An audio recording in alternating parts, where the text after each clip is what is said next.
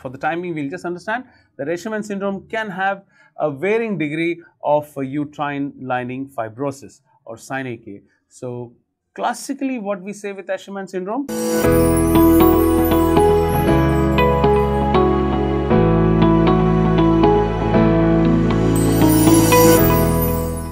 Hi students, welcome back. We are now going to discuss the INI-CET exam questions of November 2021, OBGYN. And these questions this time, most of the ones were the usual questions which we discussed, the topics which we discussed in our app and in our question answer deliberations. But then yes, they did ask you a couple of new questions which were not in the routine of OBGYN, maybe part of physiology, but then that's the fun of writing exams. There's always something to challenge you. And if you're not challenged, you'll stop learning, isn't it? So yes, we'll see those questions also and the routine ones which will come, and I hope all of you did well. So we'll start with the first question. A patient presented with pruritus in the vulva and discharge per vaginum, and a pap smear done reveals the following. What do you think the patient is suffering from? So this is a smear which is showing a lot of flagellates. If you can see that there is this flagellum here and there's the flagellum in this one. So all this flagellum which you see are the motile organisms which are seen in the vagina with discharge, and this is classical trichomoniasis. And I wish I had a better picture here, but I learned that the picture had some vaginal epithelial cells with the trichomoniasis. I hope I can show that to you in the app whenever we're making a new video about these. But so far, I've been told that there were a lot of trichomoniads seen with the flagellum. So yes, if you see organisms with the flagellum and they're saying vaginal discharge, then obviously they're talking about trichomoniasis. Okay, trichomoniasis exists only in the trophozoite form, and it is always a problem because the male might be harboring the trichomonads in the prepuce. So if you just treat the woman and not the man, then there can be chance of reinfections. So always treat the man and the woman, and remember that 70% men can get infected. 70% men can get infected with just one exposure. So always treat man and woman together when there is a case of trichomoniasis. It is often coexistent with the bacterial vaginosis, and there is also a lot of increased leukocytes when you see in the smear. And what all can trichomoniasis cause? Now, the syndrome of trichomoniasis is much like the syndrome of bacterial vaginosis, including post-hysterectomy cuff cellulitis, like I call it the walled cellulitis in my discussions. When you do a hysterectomy, suppose this is the uterus and this is the vagina, this is the pelvis, and if you're doing a hysterectomy, and okay, I'll make it properly. So when you're doing a hysterectomy, you're taking out the uterus, then this area which stays back, that is the vagina which is staying back here. So this vagina, when you close, this is known as the vault. So walled cellulitis is something which you can see in bacterial vaginosis, and the same syndrome can be seen in trichomoniasis. A lot of similarities in trichomoniasis and bacterial vaginosis, that both of them occur in alkaline pH. Both of them may have the Vij test, although the classical Vij test is bacterial vaginosis. So yes, trichomoniasis can also cause the preterm labor, premature rupture of membranes, and the look of trichomoniasis. Yes, when you see a woman with trichomoniasis, greenish yellow froth is discharged, and colpitis macularis. Colpitis macularis, the technical name of something known as strawberry vagina. So that's the example of a patient with strawberry vagina. You'll see the red macules. Okay, you seeing this? Okay, these are the red macules. When you see these red macules, it is classical of trichomoniasis. All right, fairly simple question. Let's move on to the next one. So question number 2, hysterosalpingogram is suggestive of Eschermann syndrome. The diagnosis is already given to you. The woman suffering from this syndrome is likely to have which of the following presentations?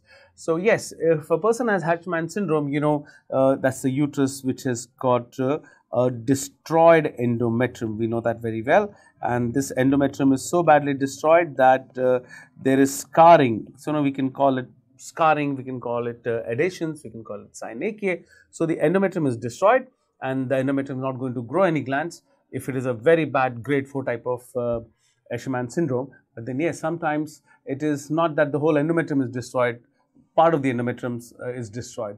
So let's not get into the grading of Eschermann syndrome. For the time being, we'll just understand that Eschermann syndrome can have a varying degree of uterine lining fibrosis or Gynaecology. So classically, what we say with Eschermann syndrome, we say amenorrhea. Yes, all of you know about that. Amenorrhea is the classical presentation.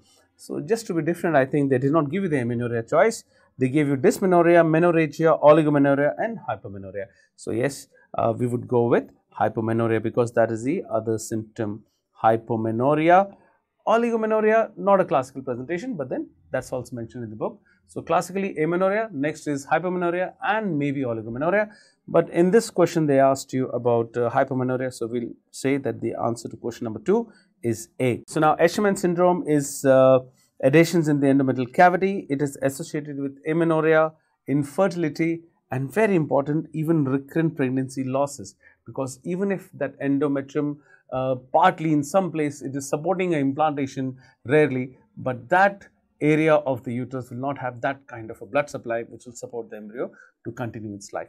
So, that is why we say that even recurrent pregnancy loss, now that is something which is new for you to learn. Okay? Recurrent pregnancy loss might be a presentation of Eschermann syndrome. Now, how do we diagnose? The best diagnosis of Eschermann syndrome, yes, you can make it by hysterosalpingography like the question here. You can do it by a sonosalpingography. You can do it by ultrasonography if you, that's what we regularly do, regularly when we do ultrasounds, that's where we see these hyperechoic areas in the uterine lining, and that's how we usually diagnose Eschermann syndrome. But then yes, we can even diagnose by HSG or a sonosalpingogram. But yes, the best diagnosis is by a hysteroscopy, hysteroscopic. I've been telling you wherever you can enter, all over the body, wherever you can enter with a scope, that is usually the best way of diagnosing a lesion of that area. Okay, so that holds good for ENT and for medicine and for surgery and for gynae.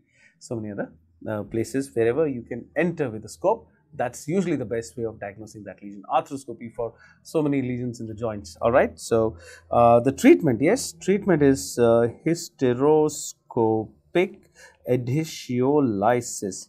Hysteroscopic adhesiolysis is the classical management. And post-op, what do you want to do? When you've done the adhesiolysis, you'll do fine dissection of these adhesions and gentle scraping. Don't go ahead and start scraping all over again very hard, because that was the reason which caused the Eschermann syndrome, isn't it? So, what we'll do? We will do a gentle removal of the scars and we will do snipping of the adhesions, so that the surgery may bleed a little bit because you're trying to get the area beneath the scar which is healthy. So, once we take off all the adhesions, post-operative, we want this area to grow glands. So, we'll give high doses of estrogen and progesterone. Okay, so post-op, we can avoid the adhesions to form by putting a copper T we will put inside the uterus, so that look, if there is adhesions going to form, then the copper T comes in the way and prevents the formation of the adhesions. You can use a multi-load also, any device which will prevent the uterine balls from touching each other again. You can put a copper T, and then you can add, you can even use a balloon, you can use a Foley's balloon, a small Foley's balloon, and you can fill it up so that the cavity is distended a little bit and it does not collapse on itself to form new adhesions. So, you can use a Foley's balloon also for the purpose of preventing adhesions again. And what else do? You give high doses of estrogen and progesterone. Yes, very important. Estrogen and progesterone supplementation is given to make a new endometrium, to build a new endometrium. That's why we give estrogen and progesterone supplementation. All right. So, that's the management of the Eschermann syndrome. Okay. We'll take the next question. Question number 3. Which of the following modalities is used for the diagnosis of the placenta accreta? It is actually known as the placenta accreta syndrome. The placenta accreta syndrome is all these type of placentas which are very morbidly adhered to the uterine lining, or they are invading into the uterine muscle like placenta increta, or going through the uterine lining and coming to the serosa. So, that is the placenta percreta. So, yes, this is a syndrome which is going to make the patient bleed a lot. You know that very well, because moment the patient delivers, we want to do the control contraction and remove the placenta, but the placenta does not come out. Sometimes the cords snap and you would feel that okay, it's a retained placenta, rush to the OT and do a manual removal of the placenta, but even that does not work. And you see, when you're trying to do a manual removal, you are breaking the placenta into pieces, and most of the plastina is still stuck to the uterine muscle. So that's when you get a surprise bleeding, and mostly you end up opening the patient and trying to salvage the uterus by doing very smart suturing. Some smart surgeons are able to save the uterus, but mostly these patients end up in a obstetric hysterectomy, and it can be a life-threatening hemorrhage, and so many times patients have lost their lives because of this plastina accreta syndromes. So it is best to do a good diagnosis of this antenatally. So the best diagnosis is done by ultrasonography. So ultrasonography plus a color Doppler, that is what is used usually for the diagnosis of this plastina accreta. And if this was a multiple choice, then I would say I would also add an MRI to this. And MRI is also a very good tool. When you have a doubt with ultrasonography, then you go to the troubleshooting equipment in imaging, and that is magnetic resonance imaging. So if they've given you this choice, then I would say A and B are the best. So I'm not making all those A plus B plus C, all those choices I've not made. You want to know just the two choices which are the answers here, right? So A and B are the good choices if there is multiple choice question based on this. All right. So the basic thing about the development of the plastina accreta syndrome, all of you know that there is absence of the Nita-Busch layer. You know that the placenta, when you want to remove the placenta after delivery, suppose this is the placenta here, this placenta is attached to the uterus with a layer of fibrinoid necrosis here. So if this layer, the Nita-Busch layer, if the Nita-Busch layer is absent, that's what is the reason of the placenta being morbidly adhered to the uterine muscle. So total absence of the destra basalis and imperfect development of the fibrinoid, that is the Nita-Busch layer. That's the reason. Now the diagnosis is done by seeing the loss of the normal hypoechoic retroplacental zone between placenta and the uterus. You know the area here you will see between the placenta and the uterus, you will see a hypoechoic area. This area you will not see, there is loss of this hypoechoic area. There will be placental vascular lacunae. There will be a lot of vascular lacunae in the placental vasculature here. You will see these, I'll draw the placenta completely since there is absence of the Nita-Busch layer. So now you will see this placental vascular lacunae like this here, and placenta bulging into the posterior bladder wall, because yes, the placenta will have its impression onto the bladder because it is going through the uterine muscle. So there will be a bulge into the bladder also. It's not invading into the bladder, but it will be bulging into the bladder. A full bladder, generally when you use to do the ultrasound, you will see a bulge of the placenta into the bladder, and there will be color Doppler abnormalities like I told you. Now question number 4. Ultrasound of a 10-week primary gravida shows a snowstorm appearance. Seriously, they asked you this question, is it? I think they wanted to give you some marks, because I think the first thing you learn in when you get into OBGYN in your third year, apart from knowing the antenatal examination of Leopold maneuvers, and the next complicated thing, new thing you learn is about molar pregnancy. And molar pregnancy, they teach you snowstorm appearance. And somebody told me that this question is not going to come ever again because it is so easy. And now that question is coming all over again in an AIIMS exam. I think they wanted to just test that, do you remember the age-old questions and the easy questions with the easy answers still or not. Alright, so she was having fresh bleeding on PV, her uterus was 12 weeks in size. What is the diagnosis? So yes, if you see that this is ultrasound of one of my patients here. I know the picture on the internet, they are very much more sensitive of the snowstorm appearance. Seriously, I mean, you have to really imagine that, if you look at this area, you have to imagine that, you're looking in a dark night, you're looking out of a window and you're seeing behind the black dark background, you're seeing the snowflakes falling. So you have to be very imaginative, but yes, snowstorm appearance is classical appearance of this vasectomore on the ultrasonography. And answer is B, obviously. And this classical picture is seen in vesicular mole, but then sometimes it is not so easy to make out a vesicular mole by the ultrasonography. You will have to do a histopathological diagnosis by taking whatever you curate out, whatever you do removal, not exactly curate out, that was a mistake. we say whatever you evacuate. Curettage is not to be done. You don't do a DNC in a vesicular mole evacuation. Remember, the treatment of this is suction evacuation. You can do a check curettage, yes, that is correct, but the method is not to do a DNC. That is what is a mistake we all of us do sometimes. We classically say a suction evacuation. So, whatever you take out, you send it for the histopathological examination, and that's where you make the diagnosis. Sometimes even there, it is not very easy. So, then we go and send this product for immunocytochemistry. Now, a blighted ovum is, it's an ultrasound. You will see the uterus is having just a gestational sac and nothing else. It will keep on growing on, becoming bigger and bigger without any fetal node or fetal limbs or nothing. You will see, you will not see a yolk sac, you will not see a fetal node, nothing. You will just see a empty gestation sac. So, it is actually more technically and better called as an embryonic gestation, So, when we say blighted ovum, that is a British nomenclature, and an embryonic gestation is the American nomenclature. Both mean the same, okay?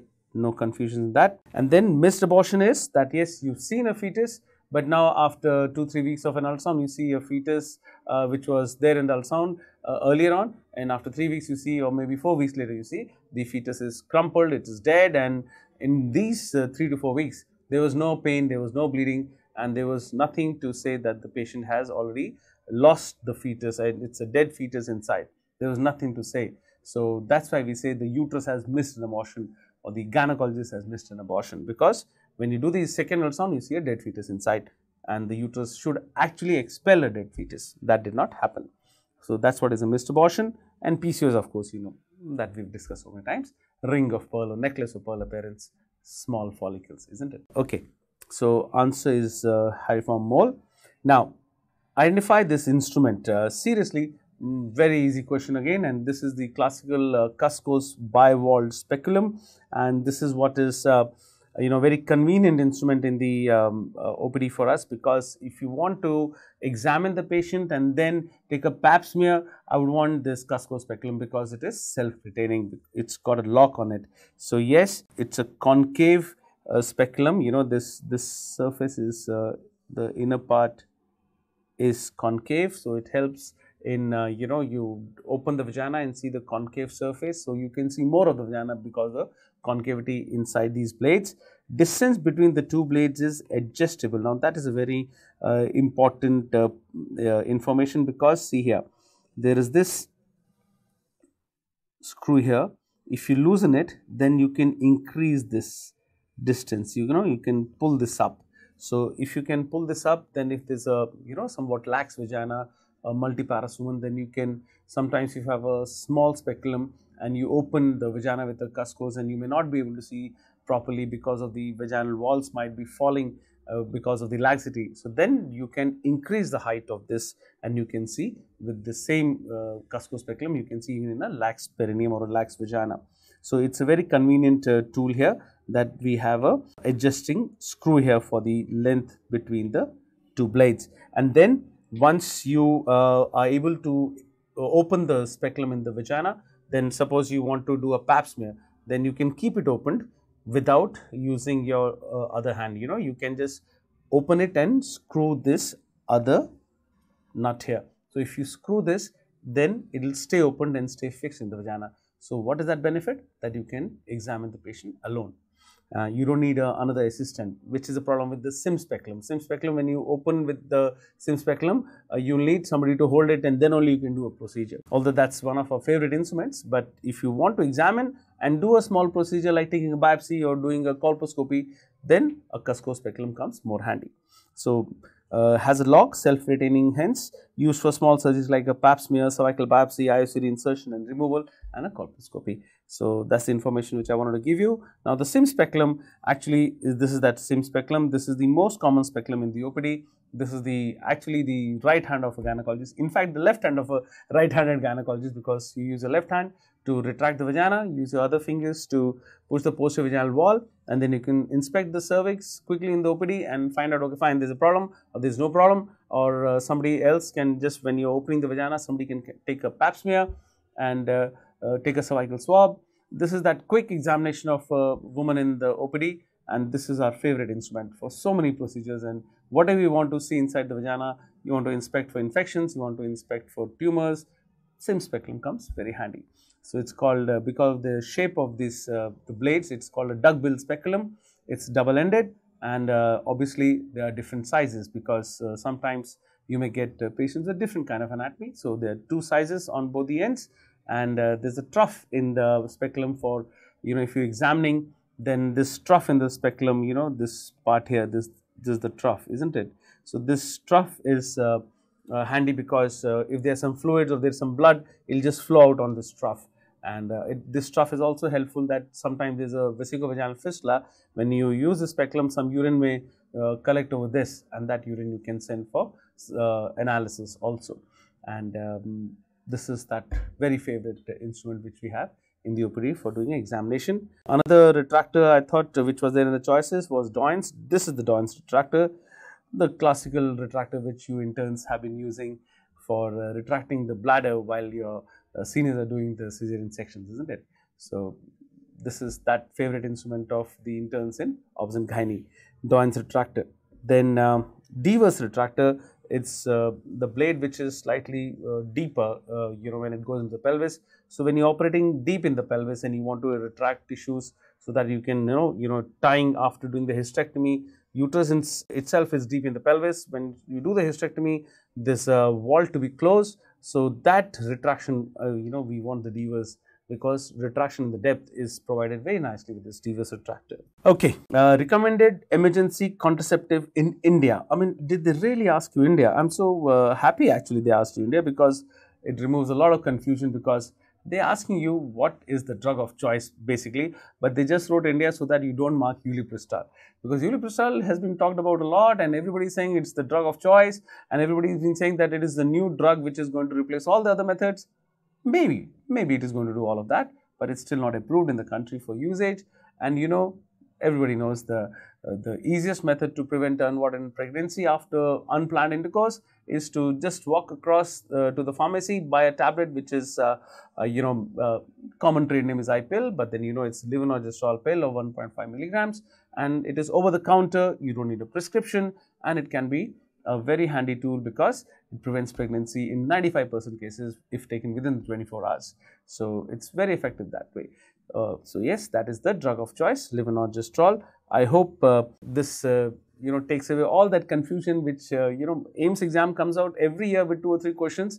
INI-CET, I should say now, it comes out with 2 or 3 questions which all that effort which I take to explain you that why IUCD is not the method of choice and why levonorgestrel is the method of choice. So when a question like this comes, see, IUCD is not even in the choices. So please never say IUCD is the method of choice. It requires a doctor for the application, and the patient cannot take it herself. So it's not over the counter, isn't it? Yes, it is the most effective. I agree. IUCD is the most effective method. It can work 95% throughout the 5 days after unplanned intercourse. That way, it's a very effective device. But the drug of choice, once again, reinforcement, thanks to AIIMS. A couple of more questions have come like that, which have reinforced what I've been trying to teach you so many times in the app. So yes, the drug of choice is levonorgestrel, and ulipristal is not the drug here. Estrogen, yes, if you give high dose estrogen, it's going to make the endometrium proliferate rather than being secretory for the implantation. So this estrogen is given like if there's a 30 microgram, then we give 4 tablets at once when the patient comes, and then after 12 hours, another 4 tablets. If it's a 50 microgram tablet, generally this is in combination with the progesterone pill, that's combined oral contraceptive pill. So then we give 50 micrograms, then we give 2 tablets, and then 12 hours later, another 2 tablets. So yes, this estrogen, if you give, you can give it just as estrogen also. You can give it as an estrogen and progesterone combination also. So this is known to cause a lot more gastric discomfort and vomiting than levonorgestrel. So it's a good drug, but not the method of choice. And ulipristal, yes, it can be used, selective progesterone receptor modulator, can be used up to 5 days. Yes, it's coming up, and who knows, maybe in a couple of years, I'll be teaching you that is the method of choice, but not this year. And misoprostol, yes, more used for abortion than for emergency conception. So yes, abortion is not a method used in emergency contraception. We know that very well. You can inhibit ovulation, you can inhibit implantation, you can reduce the tubal motility, but you can never cause an abortion because emergency conception is within 72 hours of unprotected sexual activity. We say unprotected intercourse. So, within 72 hours, you cannot even do an abortion if you want to do it because implantation takes place earliest on the 6th day after the intercourse. Even if suppose she is having intercourse, let's say she was ovulating this day and she made an embryo, the implantation happens earliest on the 6th day. So, you can do an abortion only on the 7th day even if you want to do it. So, if she comes to you as per definition within 3 days of unprotected intercourse, you cannot do an abortion even if you want to. Okay, EC within 72 hours of unprotected intercourse. So, abortion is not a method.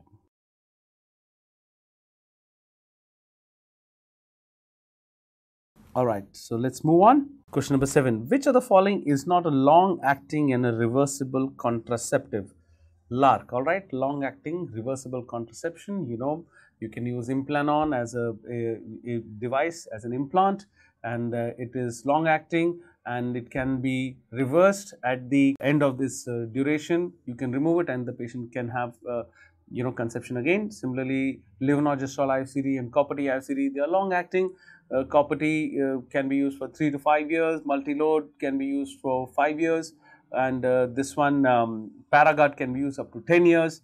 All of these devices, you know, they are long acting, but then they can be removed and the patient can have conception. But what is not reversible classically is sterilization. Another easy question. If you sterilize a man or a woman, then he or she is completely sterilized, no chances of having a pregnancy, provided you do it properly. Then you say that this is a non-reversible method. Okay. So yes, this tubal sterilization is that method of permanent non-reversible.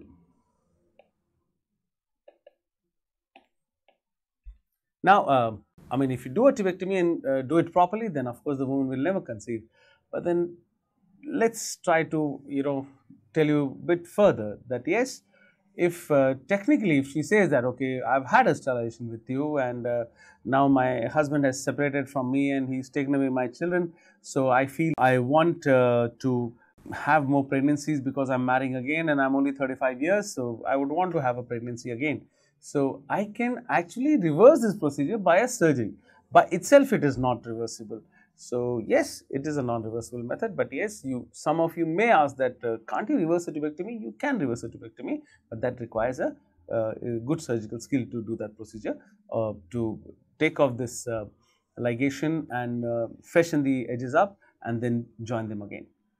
What is the length of the tube required after a reanastomosis to be called a good tube? At least 4 centimeters. Okay. Post recanalization, at least 4 centimeters. Okay, I'll not dwell more into that. I think one of my favorite topics about reanastomosis. I think we'll move on now and get into the next question. Dose of carbetocin used in PPH management is. So yes, we are used to talking about oxytocin and methylergometrin and carboprost, and you know that carboprost and misoprostol are the drugs which are generally asked of you people in the exams, but then they've asked you a different drug this time. So yes, carbetocin is given intravenous and intramuscular both. It can be given intramuscular also. This acts fast. This takes time, but then slower onset obviously. But then it is benefit of IM is that it is longer effect. It's got a longer effect. And carbetocin is a synthetic analog of oxytocin, and this carbetocin, the benefit is that it is longer action. If you use intravenous oxytocin, the action would be say for around 5 minutes, but then carbetocin, the action can be almost 10 times, it can be around 40 to 50 minutes, the action of carbetocin. So that way this is a much better drug when we are using. So it is given mostly IV, but you can give it IM also. My preferred would be, if the bleeding is not too much and you just want to, give an injection and go off and writing the notes and take care of the other patient in the labor room, give carbetocin IM, because the bleeding has stopped, I mean the patient has delivered, there is not much bleeding, give IM carbetocin, so that the action of uterus contractions, the uterine tetany which is achieved by carbetocin will be for good around 5-6 hours because of an IM carbetocin. So that way, when that kind of contraction is there, she is not going to bleed. After 5-6 hours, she is not going to bleed in the ward. The uterus is not going to distend and start bleeding until something drastic happens. So my preferred method is to give it IM, but yes, they've asked you what is the method of giving carbetocin in PPH management. I would give it IV. Ideally, of course, it is given ideally IV, and IV is given as 100 micrograms in 1 ml as a bolus over 1 minute. So 100 micrograms over 1 minute in 1 ml. Okay, and it's a synthetic oxytocin analog. I told that information already to you. Question number 9, match the columns. Yes, they are asking us the ovarian tumors and the tumor markers, and I thought this was a good exercise in remembering all the tumor markers for us. So dysgerminoma would be LDH. Yes, dysgerminoma also increases the plastinal alkaline phosphatase, but remember, it does not increase alpha fetoprotein. That's one thing you should remember. Dysgerminoma, not alpha fetoprotein. So dysgerminoma A here would come here, then epithelial cell tumor. B would go for the CA125, as simple as that. That's the easy one. And the granulosa cell tumor, granulosa cell tumor, if it is there, it is known to make a lot of estrogens. A lot of estrogen means that there is going to be, suppose it's in a young girl of around 6-7 years, if she's got a granulosa cell tumor, that is going to give a precocious puberty. High estrogens is going to make her endometrium grow. And if it is in a woman, the woman who is menstruating normally, because of granulosa cell tumor, she can have menorrhagia, and too much of endometrium can also predispose that patient to have endometrial cancer. So, a lot of estrogen by granulosa cell tumor, but then the marker is not estrogen, because estrogen can be made by many other sources. It can be made in the periphery also. So, the marker of granulosa cell tumor is not estrogen, it is inhibin. Okay, and choriocarcinoma, choice D, that is straightforward, we will go with beta HCG, and yolk sac tumor increases the alpha fetoprotein. So this is fairly simple, A4, B5, and C1, and D3 and E2. So yes, A is the answer here. Fairly simple. Yolk sac tumor, specifically what does it increase? It specifically increases the alpha-1 antitrypsin. All right. Also, this yolk sac tumor is also known as AKA, also known as the endodermal sinus tumor. Okay, right. So let's see. Double bleb sign is seen in the ultrasound, and what is it suggestive of? So double bleb sign, of course, it's some of the signs which are there for the early diagnosis of pregnancy. There are a lot of sonographic signs, and one of them is the double bleb sign. 2 blebs you see. So in this picture of one of my patients, I'm trying to show you here 2 blebs. You have to be a little bit, just focus here if you can. You can see the yolk sac here easily. This one you can see very easily. But then I'm trying to show you another part here, and that is from the fetus. You see there's a thin line going like this. Can you see there's a thin line going like this? I'll remove it now so that you can see. Yes, there's a thin line. Some patients it's seen very nicely. That is actually the yolk sac. So that is what is the double bleb sign. Quite a few ultrasound you see this very clearly. So, but I have to show you my patients and my pictures. I cannot be showing you work which is there on the internet, isn't it? So when you see this picture, you will see one sac of the amnion, another sac of the yolk sac. So the amnion and the yolk sac is what is the double bleb sign. Fairly advanced pregnancy here. You can see around the 7th week onwards, there can be an event which is being shown here. This question is over. The answer of question number 10 is B, amniotic sac and the yolk sac. It is seen within the gestational sac. This is the gestational sac here. So that is the double bleb sign. I'm trying to show you something here. There's an event here which is happening. If you try and imagine that from the amniotic sac, can you see here? From this blue amniotic sac, this yellow, the yolk sac is coming out. Now that is going to happen around the 7th or 7th week onwards, that from the amniotic sac, I'm trying to show you here, this with my finger I am making the amniotic sac, and this I am showing you that the yolk sac which is inside the amniotic sac so far is now going to come to the edge, and then it is going to get pinched out, it is going to get pinched out of the amniotic sac. So, that is what is happening here. This yolk sac is getting pinched out.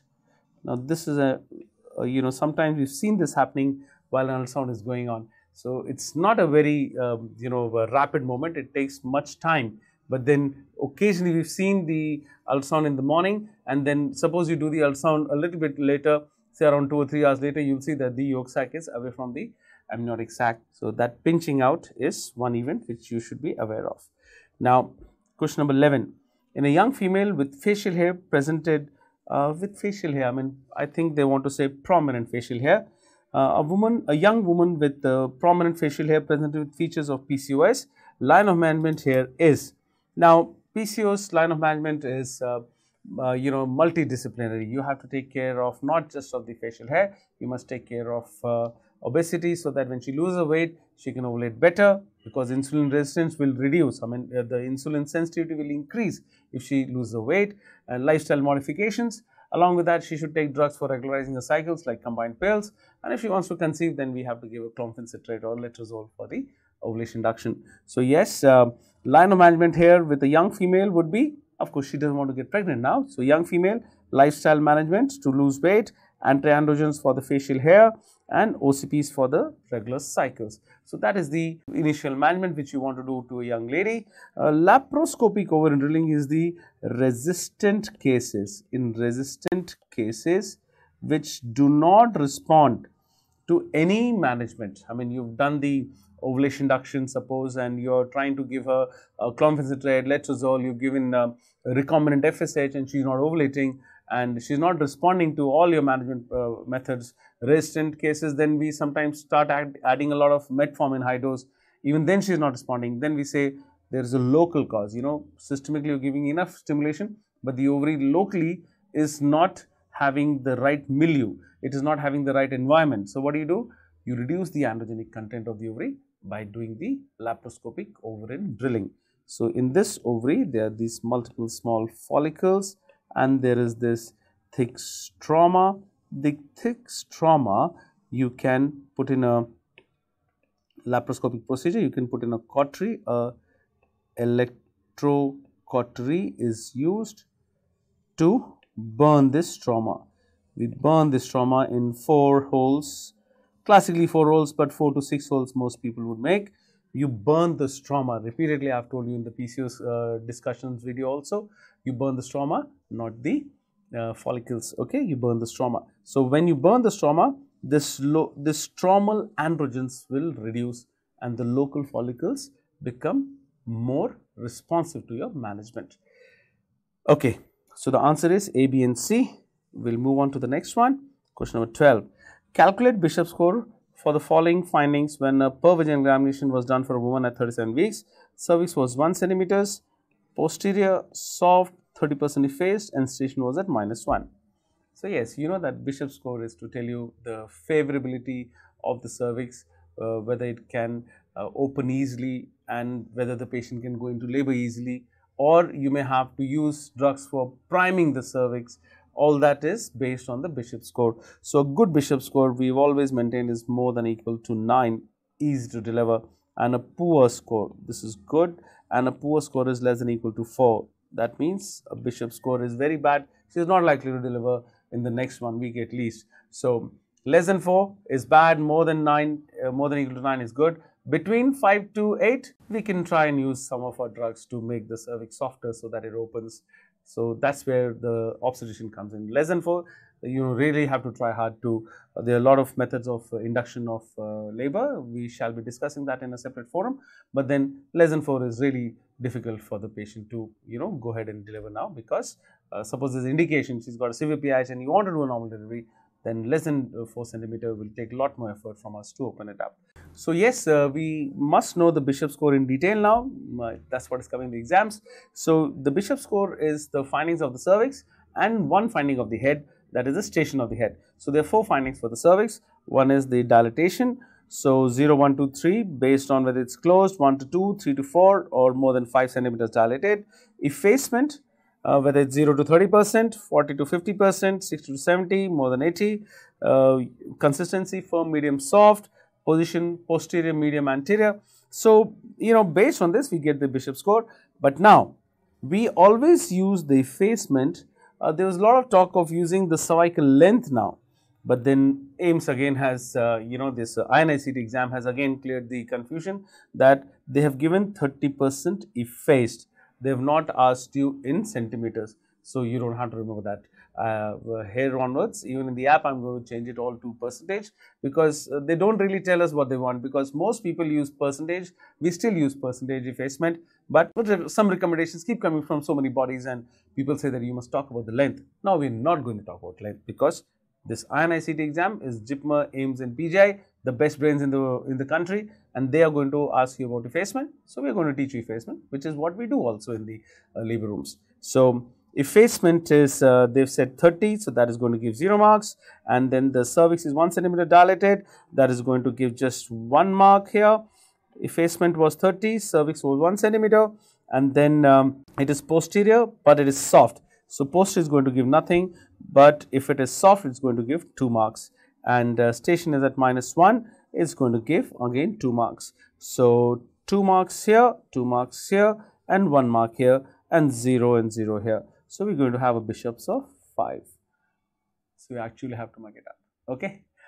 Take your time and have a good read at this. So, WHO guidelines for management of second stage of labor. You've been reading a lot about the active management of third stage of labor. So, here we are going to change the question and ask you second stage now. And slightly, off the routine, but then these are also questions which you should know. Now, WHO was asked or not? That is where I am a little stuck, because WHO comes out with guidelines every 45 minutes. No, let's not say that. They'll get angry if I say that. So, WHO comes out with guidelines so frequently that it's very difficult to keep up with all the recommendations which come, and frankly, obstetricians in the country, we follow WHO but not blindly. WHO is important for us. So, when they ask WHO guidelines, we have to remember that some guidelines which are pertinent and can be easily implemented in our country, we will use them. For example, when do we start charting the partogram? Yes, in the active stage of labor. And when is active stage of labor? 4 centimeters. That was the question in INI-CET last year. 4 centimeters was the answer. WHO says 5 centimeters. American College says 6 centimeters. So, if you strictly go by WHO, then you can't actually answer anything. So, I would always say, all you interns who are working in the government colleges, you are the best to tell even the friends who are working in the private colleges that yes, in our college so far, the partograms are still at 4 centimeters. I've discussed this with a lot of people. So, WHO recommendations, yes, they're important, but not all of them are followed blindly. That's why I asked you whether WHO was written. So, if WHO was written, my question answer is going to be a little different from what I actually practice. So, let me just tell you, for second stage of labor, routine episiotomy, absolutely not. We will give episiotomy only if there is a big baby. So, episiotomy is given for a big baby if you know there is a macrosomia, or if there is a breach, or if I am going to do an instrument, okay, or if there is a shoulder dystocia, something like that. Apart from that, the primary gravidas give episiotomy. There is no such rule, okay, but be careful to prevent the tear in especially primary gravidas when the the anatomy has not yet been given the test of a delivery. Then that vaginal anatomy can get destroyed very easily. It can tear.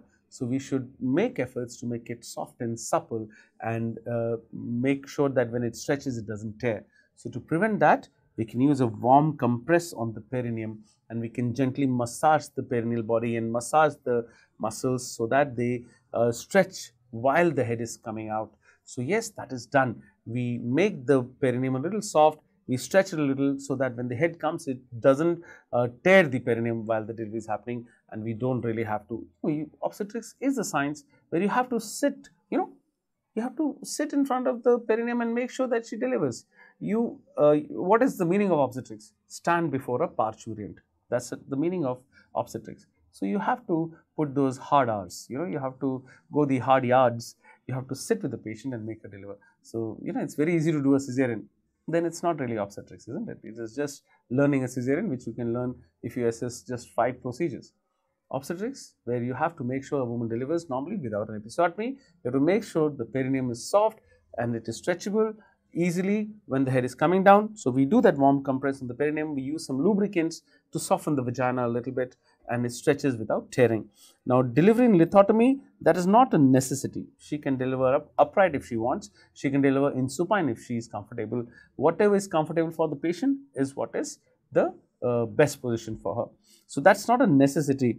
Now, the problem is that the answer to this question is B, because WHO is asked, and WHO is not very happy about the Ridgen maneuver. Ridgen maneuver, where we put our fingers on the perineum, but we go and try and reach the fetal chin through the perineum. We go through the fetal chin and do a little bit of deflection, so that the head delivers by extension. So, you help that by deflexing the head and doing a little bit of extension, so that the smaller diameters are used when the baby's head is coming out.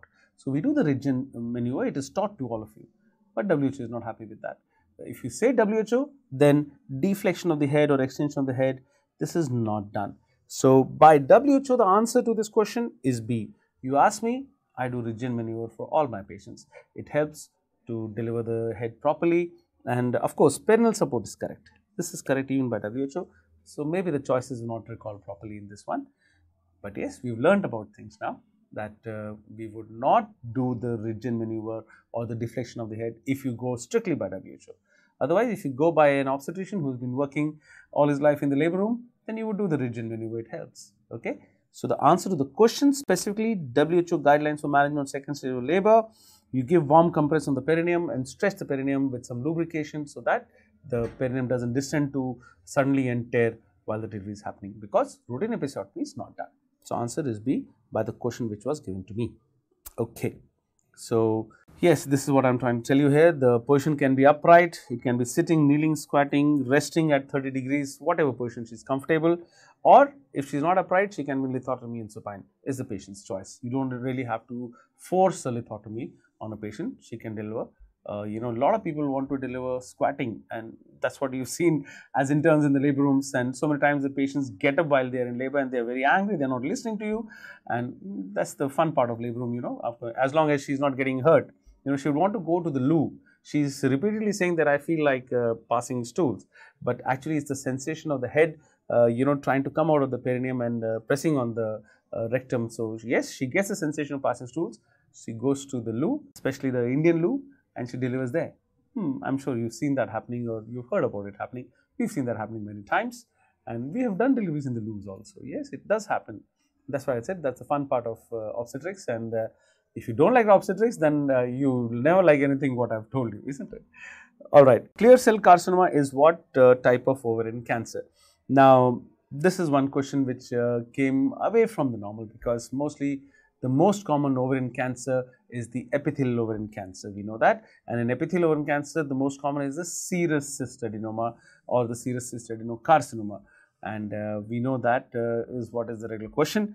But then they asked you epithelial ovarian cancer of the clear cell type. So, yes, the answer is epithelial cell tumor, which is the classification which you have to know, and germ cell tumors are like the dysgerminoma, the teratoma, which can be malignant in 10%, benign in 90%, which is known as the dermoid, and sex cord tumor, like what we discussed just now, the granulosa cell tumor, the sex cords of a person, which gives the sexual expression, and then lady cell tumors, Sertoli cell tumors, and granulosa cell tumor is again a sex cord tumor. So, the choice may be not the best one. Sex cord tumor is a granulosa cell tumor. Never mind, clear cell is a epithelial cell tumor here, and the choices of the epithelial tumors: the serous, mucinous, endometrioid, clear cell, Brenner, mixed epithelial, undifferentiated.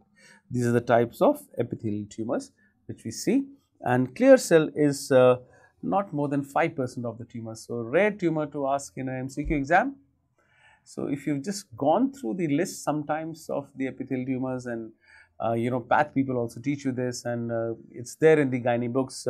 So, yes, I have not really taught you clear cell tumors of the ovary because they are rarities.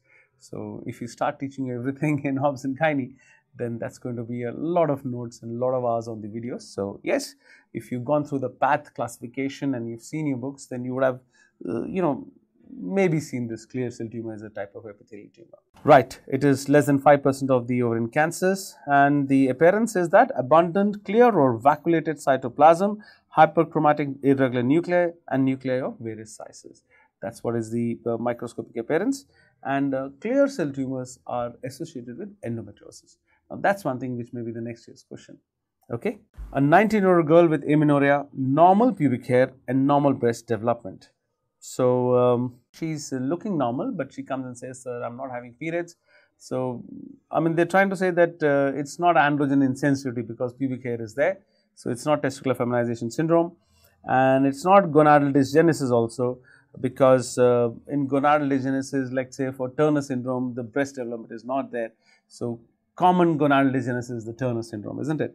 So the height is also short, and pubic hair is also not so dense. So that's why we say that it could be gonadal dysgenesis, but this patient is not having that problem because she's got a normal breast development here. So I would say it's a straightforward case of a woman having perfect development of all the bodily habitus, but that the uterus is not formed. So we say it's a Mullerian agenesis. Now Mullerian agenesis is also known as the Mayer-Rokitansky Kushner-Hauser syndrome. So that's why you keep getting this MRKH thing in your exam sometimes. Alright, so answer is A. Question number 16, gestation diabetes mellitus in pregnancy, single step. That is, nowadays we do the one step, single step or one step, like that it comes in the exam. And I'm so happy that the INI-CET exam is sticking with what I've taught you, that again, things which no longer is a confusion for me when I take your classes, that we don't use the glucose challenge test, we don't use the glucose tolerance test. Next step, challenge test with the 50 grams of glucose, and if that is abnormal, then we use 100 grams of glucose. That is 2 steps. So we like to do that one step now, so that as and when the patients come to the OPD, we just do today when she's fasting, just do in one go, and we don't have to call her again for the diagnosis. So yes, the ADA recommended values are that the fasting levels should be less than 92, then you give 75 grams of glucose, and then 1 hour should be less than 180, and 2 hours, it's not 11, 1 hour, 2 hour should be less than 153. So yes, not the easiest levels to remember, but then that's how it is. You must mug up these levels because it's very frequently coming in the exams. So single step cutoff value for fasting blood sugar is 92, and mind you guys, I specifically marked less than 92 here. Please see this. It's not just 92, it is less than 92. If it is 92, I put the woman on a diet. Yes, 92 is bad, less than 92 is normal. Okay, so just a slight variation from what was given in the choices. Question number 17. This question I think was from the physiology part of the equation, but then yes, we would also be happy to take this question in our discussion. Milk suppression in pregnancy is brought about by which of the following? There is a very simple fact here to remember, that milk production, prolactin, and milk let down oxytocin after delivery.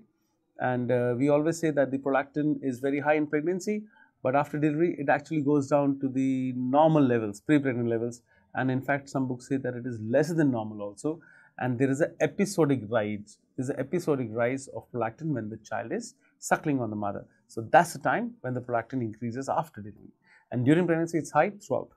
So if the prolactin is high, she should be lactating even during the pregnancy, isn't it?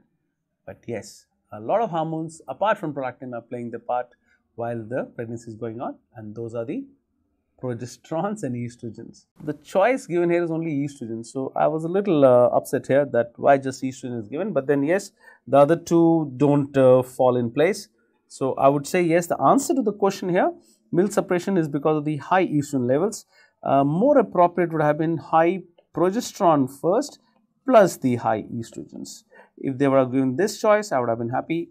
Was this a choice? Do write to me and tell me, was progesterone given as a choice? But then in this, the answer is B. And then the removal of progesterone suppression.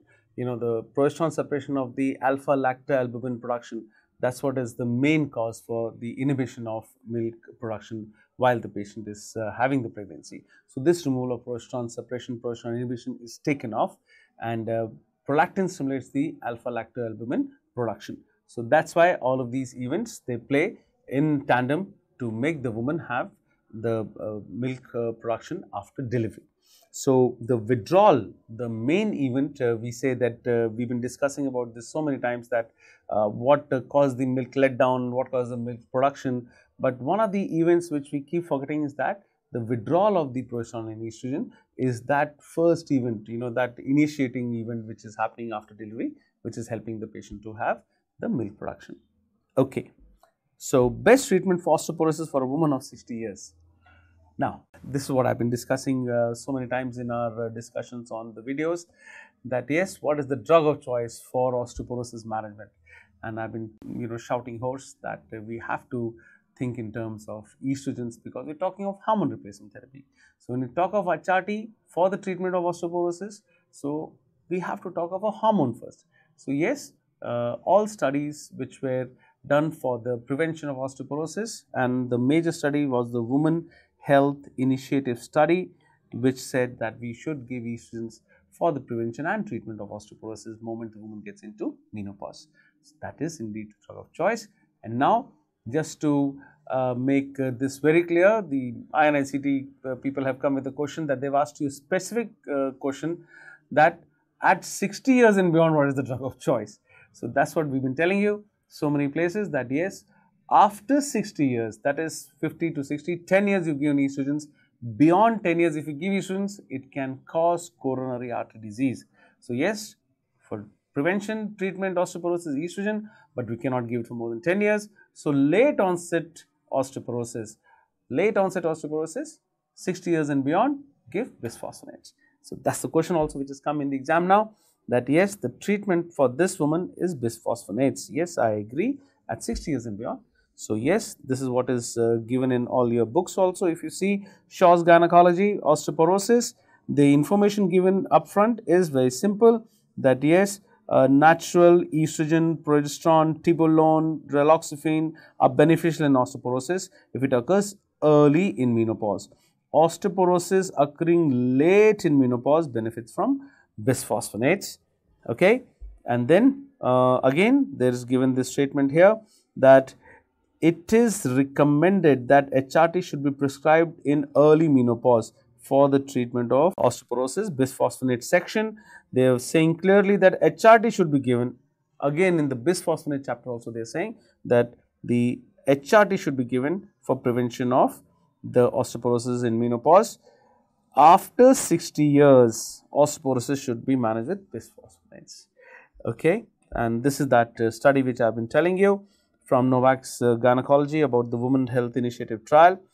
Okay, so hormone treatment, HT, hormone treatment effectively prevents and treats osteoporosis and is FDA approved for the treatment of osteoporosis and prevention. And then the next line in blue, the WHI trial confirmed a significant 34% reduction in hip fractures in healthy women randomized to hormonal treatment. Okay, I think I will not show you many more evidences of this, because INI-CET itself has asked you a question about 60 years and the answer is correct, that you have to use bisphosphonates.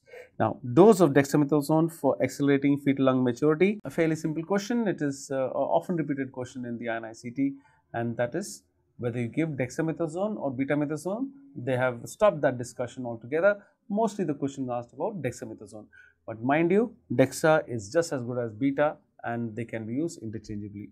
And what is the dosage of dexamethasone? Yes, the dosage is 4 times you have to give, and you have to give 6 milligram. So, that you have to give 24 mg. So, 6 milligram 12 hourly 4 doses, that is the answer here. And when you give betamethasone also, that is given 12 milligrams 24 hourly into 2 doses. So, that is also 12 into 2, 24 milligrams, alright. So, both these drugs are given, and these are the steroids which are given for the accelerating the lung maturity if a baby is about to deliver, in preterm labor, or you're going to conduct a delivery because the baby is under some risk, and suppose you're going to do a cesarean day after tomorrow and you want the lung to get mature in this time at 32 weeks. So give betamethasone or dexamethasone, and dexamethasone dose has been asked. So how do steroids help? How do steroids help getting the lung mature? Have you asked that question to yourself? Yes, these steroids are going to, they are given to the mother. So when they reach the fetus, they are going to promote fatty acid synthesis, and fat production is what is going to promote the lung maturity. So yes, I have been telling you this in the app, that yes, the lung maturity is all about fats. So if the lungs have the best fats like the phosphatidylcholine, then the lung is going to be soft and smooth, the alveoli, and they are going to expand with the respiration. So for that softness, we need fats, and fat production happens best after 34 weeks. So the lung is mature, we say, till 34 weeks, that is what is precise. Till 34 weeks, the lung is mature because of fat production. But in case it is not happening, we can accelerate the fatty acid production by giving steroids. Now, the steroids reach the baby through the mother. Give the steroids to the mother, reach the baby, increase fatty acid production, and the lungs get mature. I'm sure most of you knew that, but good revision is always helpful. And that was that question which came in the exams. Answer was C. Surprised that this time they asked you a lot of routine questions, but 3-4 questions which were a little away from normal. But then yes, that's the fun part of reading, that there is always something new to read. So keep reading very hard, and all the best for all your exams which are coming, and God bless you.